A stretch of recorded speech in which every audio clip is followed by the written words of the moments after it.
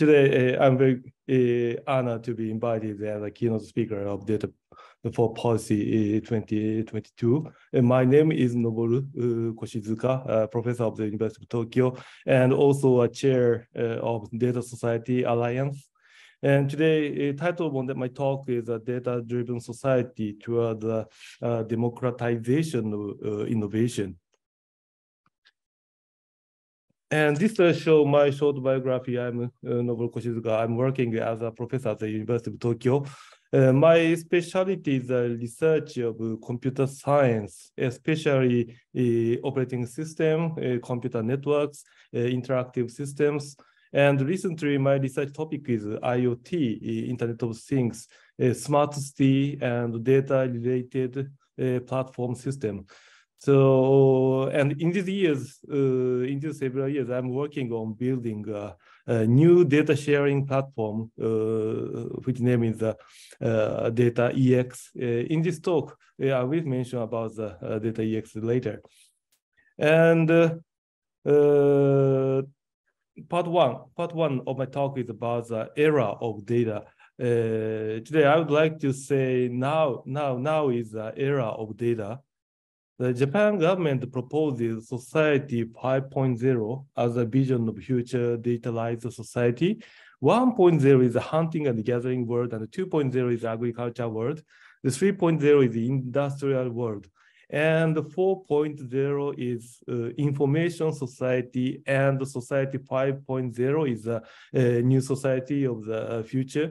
And so what is a Society 5.0? And in Society 5.0, Japan is proposing cyber physical world. Cyber world is a world developed on digital platforms like internet and the metaverse.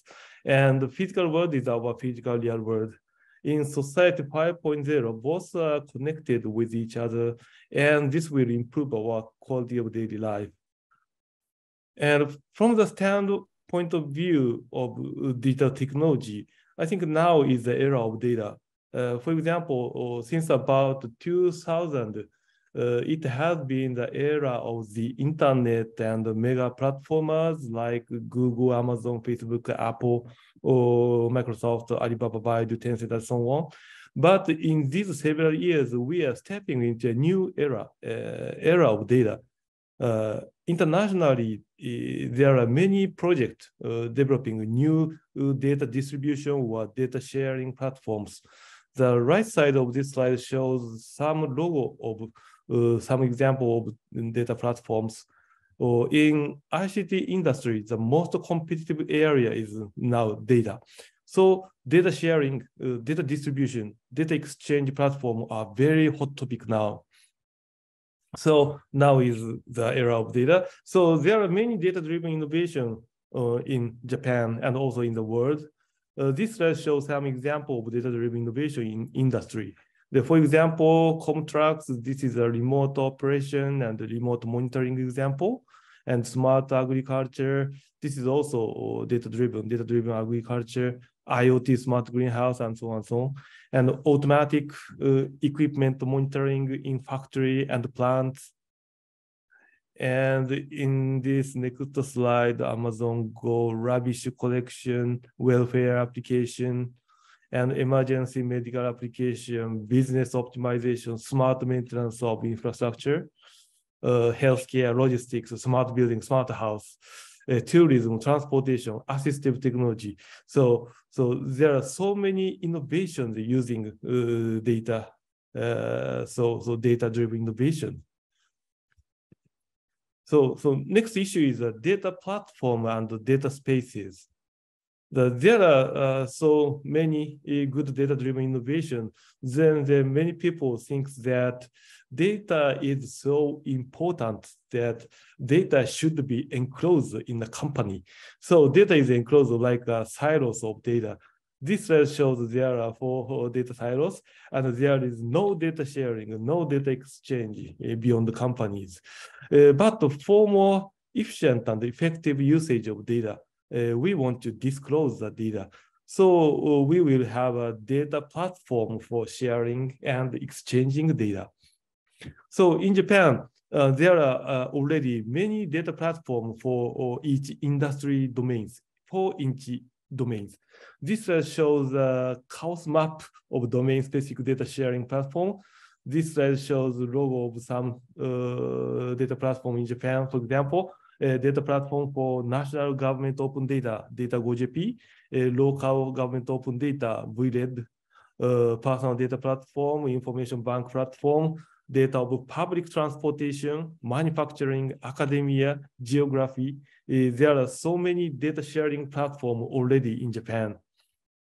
So I would like to mention one example of open data in Japan. Data.go.jp, DataGoJP. This is a open data catalog of national government of Japan. This was started about 10 years ago. The number of data sets was at that time 10 years ago. The number of data sets was about 10,000. But today, this is increased progress, and DataGoJP is issuing about 23,000 data sets.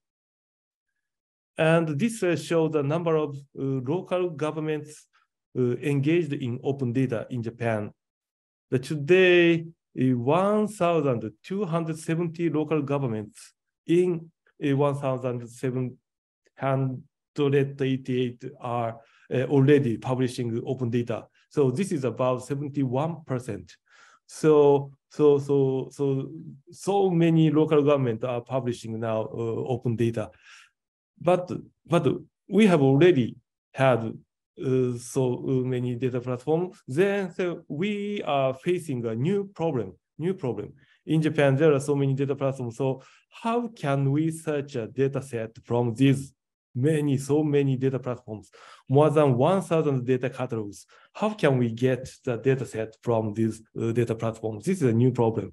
So we would like to integrate, or we would like to federate these data platforms. Such kind of large data platform, we call this Japan Open Data Space, integrating more than 1,000 data platforms. This shows an example of federated data catalog systems. This was developed by NII in Japan. Already at this point, about 160,000 open data sets are collected from more than 400 local government open data catalog and more than 700 academic database. This is available already for the public, and this is one of the largest data catalog in Japan already. And this kind of loosely coupled, distributed and federated data platform is called as data space. This concept was firstly proposed by academic papers by Google researchers.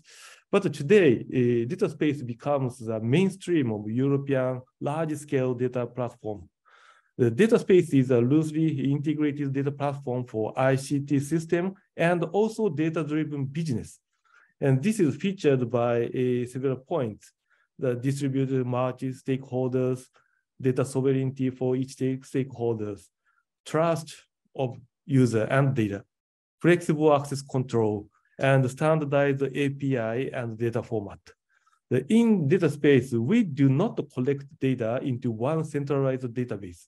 The data will be managed by each data holders locally and in a distributed manner.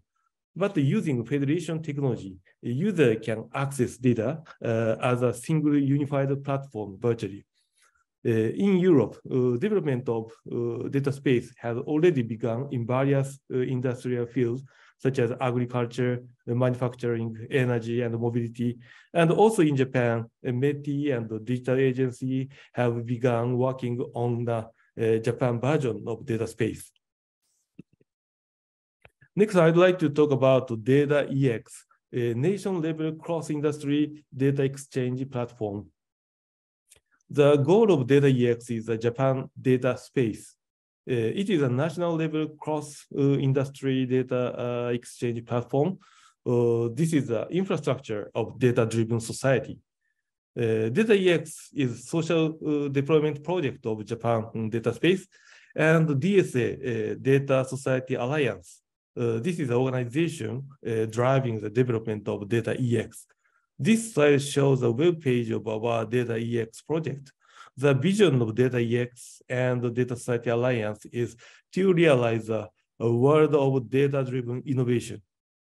The goal of Data EX is the Japan data space. This slide shows the concept of the Japan data space. And in Japan, and as presented before, there are many domain-specific data platforms. So our mission is to federate these multiple data platforms within specific field. In Data EX, the most important technology is connector-based federation technology. This slide shows in the left side, for example, your own data platform. This may be domain-specific local data platform, and this may deal with local API and local data format. But on the other hand, on the right side, the cross-domain global data space like our Data EX, in this platform, standard APIs and standard data format are used. So connector component will connect both of them. It stands between local data platform and global Data EX.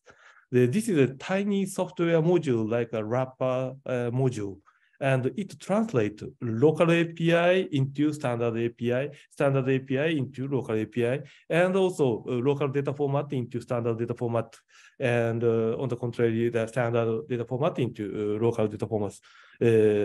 Such kind of function this connector is provide. This slide shows the detail of the connector-based data space architecture.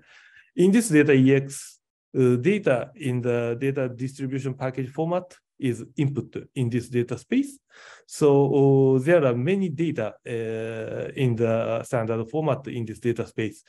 This slide shows an example of data transfer transaction of data X. From user B to user B to user A, data X is transferred. In this slide, user B put their data X into this data space, and user B can set up access control based on authorization mechanism. And another user, user A, make a request to get data X. Then the data space authenticates the user A. On the basis of this authentication, access control list mechanism allow or deny the access by this user A to data X. When user A is allowed to access to the data X, this request is operated and data X will be transferred to user A. Then this transaction is success, and this transaction is recorded to the transaction record database in history management function.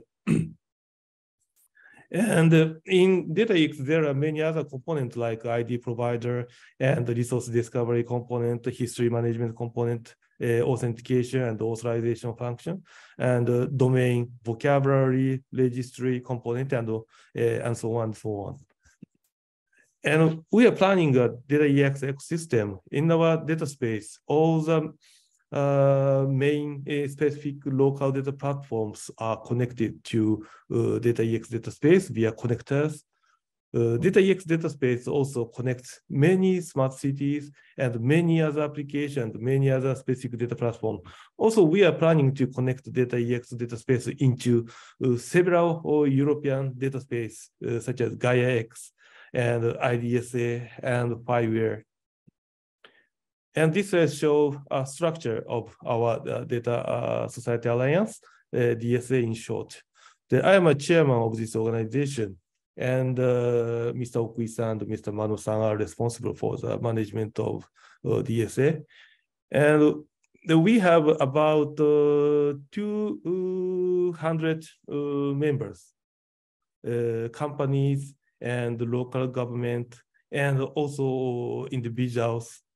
And all of these members are collaborating with each other. And now we are aiming to establish Data EX in the near future. Next year, 2023, is a very important year because we will launch this Data EX in this next year, 2023. The next, I would like to talk our vision, and I would like to discuss our vision on democratization of innovation. This is a definition of innovation. There are many definitions of innovation, but in this talk, innovation is a new and changed entity realizing or redistributing values. This definition is derived from IOC standard. I think this is a very normal one, very normal specification. And this shows an example of recent well-known innovations, very big innovations. For example, the vaccine of COVID-19, a self-driving car, generative AI, smart city. All of these innovations are all data-driven. If we do not have big data, we cannot make this kind of innovation. So in data-driven society, data access is one of the most important necessary condition for innovation. And the most important social problem of this point is only small number of very special people can access big data. This is a very important problem. And the only way to create innovation is many trials. If we make many trials, many fails, then we can get innovation. So this is because we cannot know how we get innovation. If we know how to get this innovation or how to get this success, this is not an innovation. Rather, this is a very, very simple improvement. So for innovation, the most important point is we cannot know how we get innovation.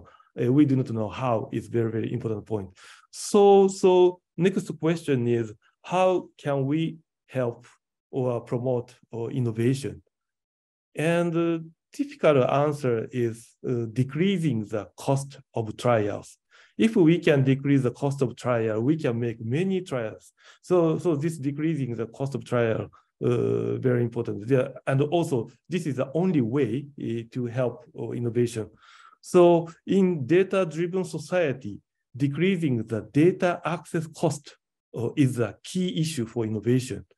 So data infrastructure for data access support is the most important infrastructure. So we, for example, DSA and Data EX, we would like to realize democratization of innovation by providing such data infrastructure. This means not only big companies, not only rich people, not only government, but anyone can use data. Then anyone can get innovation. This is a very important point, I think. And last vision I would like to discuss is autonomous decentralized society. In society 5.0 or data-driven society in Japan, we are aiming to autonomous decentralized society, not a centralized command and control society. In such autonomous decentralized society, individuals share data on the earth and of society and acts on their own initiative by analyzing, judging, and self-determining their activities. In such society, mutual cooperation, dialogue, and solidarity are very, very important and necessary towards the realization of social values. For such society, data sharing platform is the most basic function. This is because we do not have data. We cannot make correct judgment and decision. So from the standpoint of view of democracy, a data platform is a very, very important function. So finally, this is a summary of my talk. Now is the era of data, data-driven society. And the data platform is a basic infrastructure in the data-driven society. And this data platform will realize democracy of innovation And the data platform is the basis of autonomous distributed society. Thank you very much for your kind attention.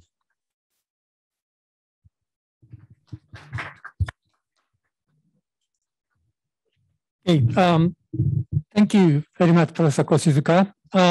So we have time available for asking questions and also some discussions or some of the issues you mentioned.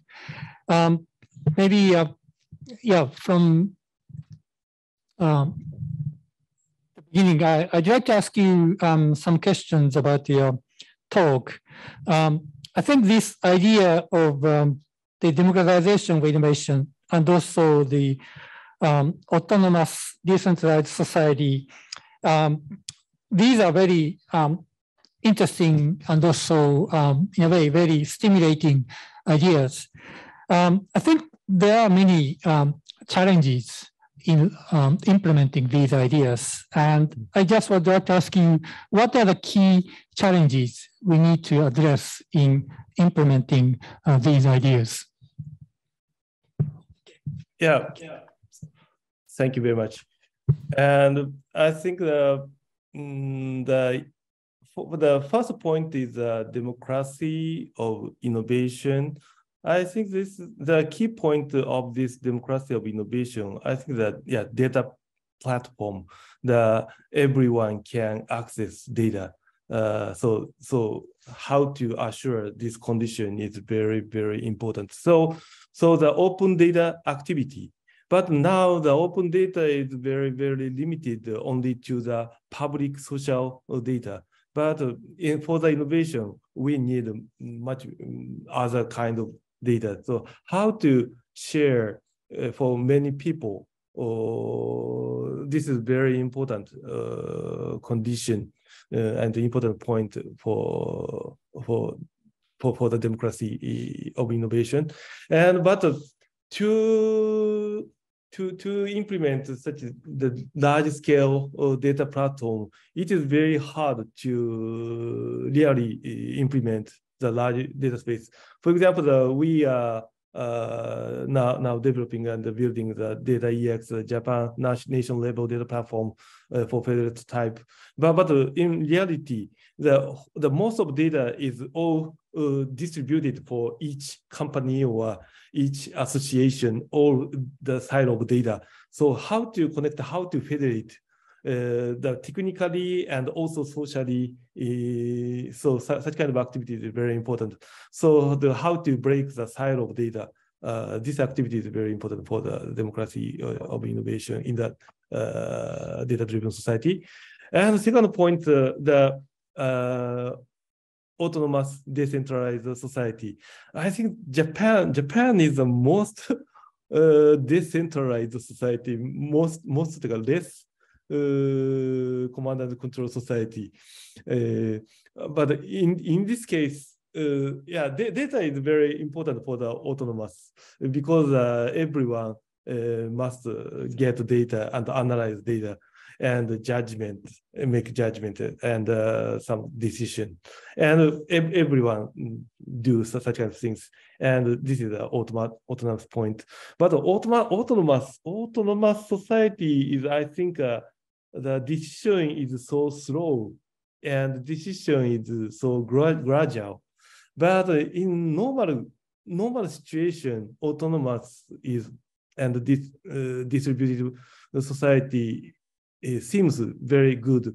But for example, now is the age of the COVID-19. That's a very, very emergency time.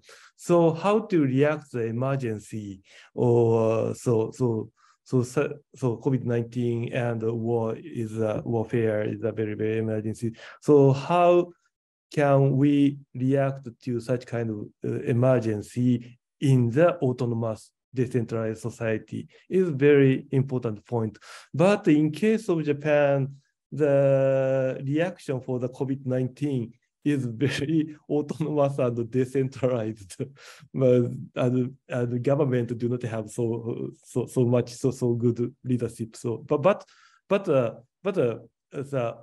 very we are dealing with COVID-19 very good as I think. So in case of autonomous distributed society, the data sharing is one important point, but another point is how to react to the emergency in this kind of society is another problem, I think. Yeah. Thank you very much. Then perhaps I'd like to invite questions from the audience. Yes. Sorry, microphone.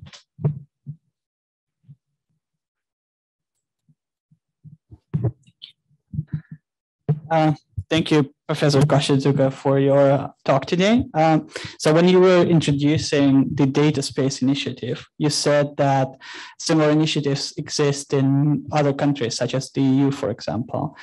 So my question is, I know that Japan has several frameworks for data sharing with the European Union. So are there any vision about trying to integrate those kind of platforms on the international level? Thank you very much. Yeah, thank you very much. So yeah, we and I think Japan and Europe is approach is very similar. The federation approach and the data space, the concept of data space is shared by Europe and also in Japan. So now our organization DSA has already have a connection with GaiaX and IDSA and FiWare. So our system integrating the FiWare platform, and also we have an experiment to connect our DataEX platform and IDSA International Data Space Association platform already have experiment, but in the future, I think this kind of data space will occur. Also, yeah, already in Europe and Japan, and also in China and India and the United States. Now, Japan and EU is one-to-one connection, and if many countries have started to establish such kind of data space, I think we need an international organization or in the international framework for the data space for the world, global framework. I think that's the United States, China, Europe, India, and other Asian countries, African countries. So, and the standard API, and the standard data format, and the standard framework of access control, authorization, authentication. Such kind of the framework will be necessary in the future. Okay, thank you. Yes.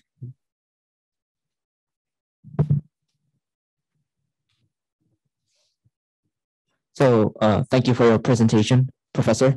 So I have two questions as a follow-up to your explanation. The first question relates to the concept of cybersecurity, especially in what you describe as a federated data environment. I think the discussion on cybersecurity has not been elaborated so far. Maybe you could explain about the concept of cybersecurity, how to preserve data privacy, how to protect the data in case of let's say attacks by unscrupulous actors. And then the second question that I have is about the idea of what you describe as the silos of data across different corporations. One thing I'm wondering is whether companies in general are willing to pool their data and create a platform, because there are certainly concerns about protection of trade secrets. Certain data could be considered as sensitive, that could be considered only proprietary for the corporate interests. So I'm wondering, where is the boundary between allowing the data to be shared and also protecting sensitive data that could pertain to the company's trade secrets? Thank you, Professor. Yeah, thank you very much. The first question is about cybersecurity. I think that cybersecurity is very, very important, and but this cybersecurity problem is common for all application in digital technology or networking system. So I think this kind of data sharing platform or data federation platform problem and cybersecurity problem is another problem. So we would like to discuss the different discussion. But very difficult point in the data layer is the privacy issue. The culture and the regulation is all different from country to country. This is very important. I think that the concept of the privacy and the culture, I think the European culture and the Japan culture, I think the China and the United States are all different. So how to integrate or how not to integrate, how to federate the different concept of the privacy. And also for security, that I think that technically the problem, the technical problem is very important, but the technical problem is so common. But in case of data, the social problem is also social problem is necessary. So the privacy, the regulation issue and security regulation issue all different for country to country. So, but we would like to federate the country to country globally. So this is, I think, the very important point. And the second point is the size of data for company. The company have many top secret, very, very secure information. But our concept of data sharing, the data sharing does not mean open. So the point-to-point data transaction is also data sharing in security or in keeping privacy or secret. But on the basis of authorization, on the basis of authentication, the company to company, we would like to transfer data so securely. Such kind of infrastructure is very important in this data sharing platform. So sharing means also including the open data, but also the how to securely exchange the secret, top secret data, the point-to-point, company to company.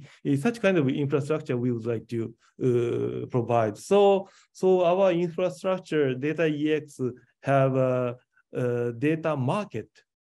So the data market deal with secure data and selling and buying company to company. Such kind of infrastructure is also necessary for this data infrastructure. So the data space does means not only open data but also data market. I think data market is very, very active in I think the China. I think the China is the pioneer of the data market, and Japan is so. I think that our platform, our idea, including such kind of top secret, not a top secret, but not open data company to company. Yeah. Thank you. Okay, thank you very much. Any other questions or reactions? Yes, please.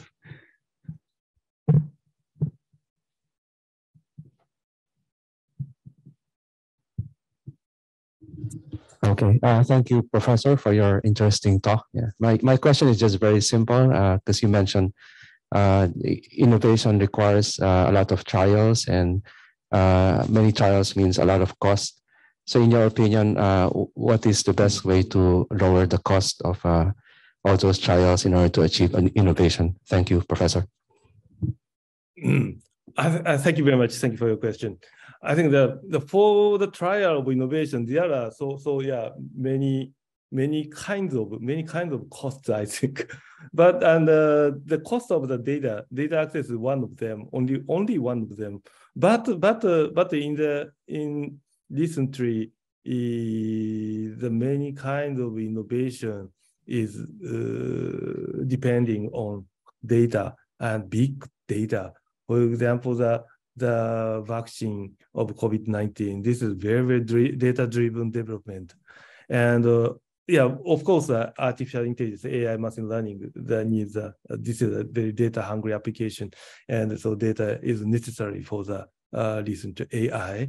So my opinion, my discussion is in data-driven society, the cost of data, and also the cost of computer, the processing power is also very important. But the how to access data, such kind of data cost is very important for the innovation in data-driven society. If we are not the data-driven society, data is not so important. But in the near future, I think data is most important issue. So data, how to decrease the data cost for everyone is very important for the everyone innovation. Yeah. Okay, thank you very much. Any further comments or questions? Hello, can I ask a question online? Sure, yes. Yeah, this question is not related to social development. I would like to ask about the Web 3. As you know that yeah, I want to know, do professors think that the Japanese government is currently now is focusing on the development of the Web 3? So this Web 3 technology can make Japan shine again. Do you think so? Oh, it's a very interesting question, but a difficult question.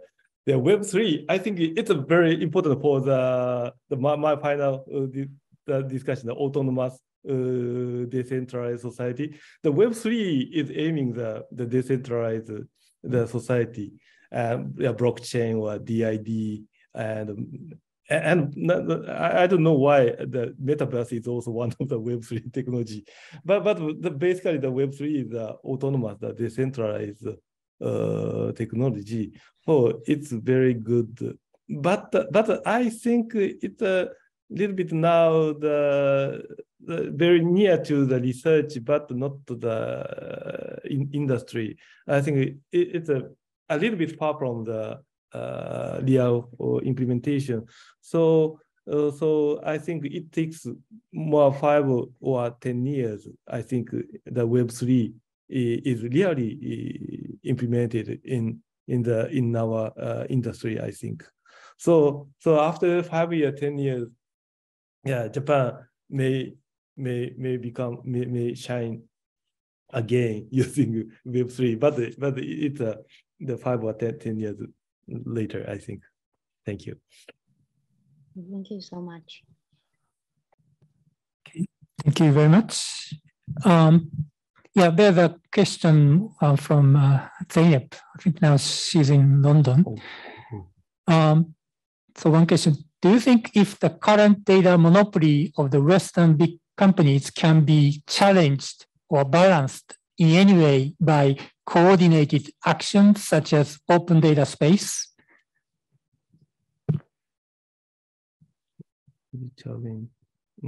Or balance. Yeah. I think so. But yeah, my recognition, for example, the monopolization of data, I think in the world, I think there are much more data in the world. I think especially physical data in the, for example, cyber physical world. But the large global platformers are collecting the data from the cyber area, I think. But in real society or in our planet, there are more and more data. And I think, for example, I think the GAFA or such kind of global mega platformer owning about 1 or 2%, only 1 or 2% of the real data, I think. This is my impression. But if we have 1 or 2% of data, this is a very, very, very big platform. But other 99% or 98% of data is all distributed and all siloed. silo of data, and each small company or individuals and small organization are owning. So the most important problem, I think not the global platform, but the small, how to break the small silo and how to integrate such kind of small silo is, I think, very important.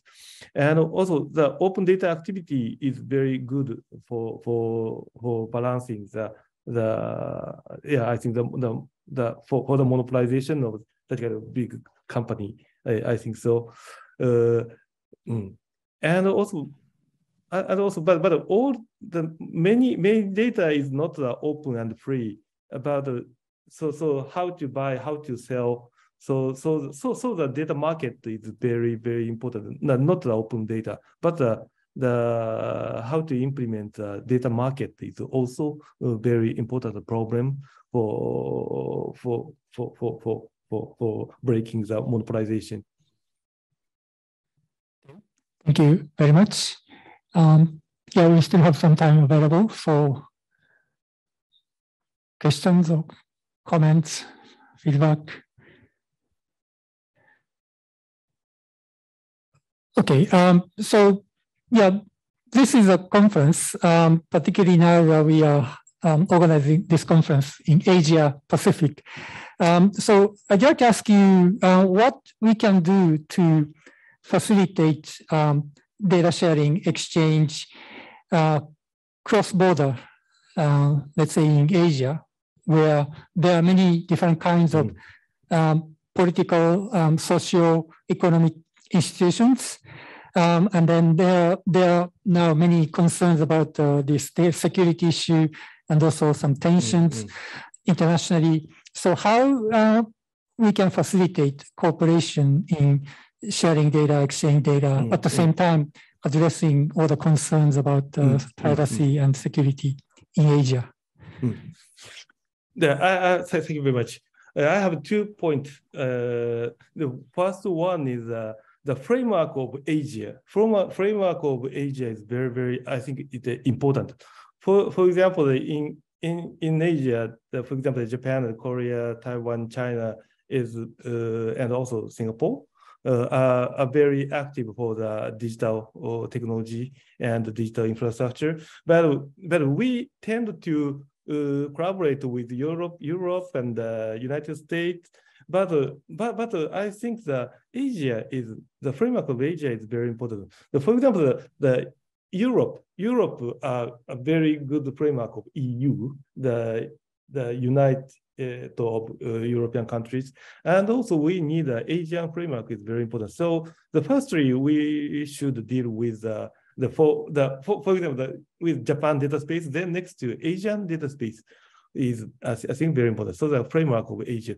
And second point is open data is very important in the first step because now is unfortunately this is not the age of globalization, but now the age of the decoupling, the very, very difficult and so very difficult situation now. So in this difficult situation, open is very good for the activity. So for example, the top secret data or the very difficult data, the personal data is very, very difficult. So from the first steps, the open data, the collaboration dealing with the open data is very good as the first step for the data space. So my belief that we would like to start the collaboration of Asian open data space is, I think, very important for the first step. Thank you. Thank you. So just asking that point further, is there any already initiative to start creating such an open space in Asia? Yes. We have the last month. We have a conference of the Asian Open Data Partnerships, Asia Open Data Summit, and now about 10 years we have a framework of Asia Open Data Partnership. I think about 11 or 12 Asian countries are joining in this partnership. And I think the 5 years ago or 4 years ago, I think in Tokyo, our University of Tokyo are hosting such kind of summit. And this year, they're hosted by Malaysia. And many countries are hosting year by year. So we have Asian open data partnership. I think this is an example for such kind of organization for dealing with the open data space in Asia. Okay, thank you very much. I think now the time is up. So thank you very much, Professor Koshizuka, for very excellent and stimulating talk. And I think there are many issues we can discuss further during and after this conference. So thank you very much. Yeah, thank you very much. Thank you, everyone. And thank you very much, Yarime Sensei. Arigatou gozaimasu. Thank you very much. Thank you.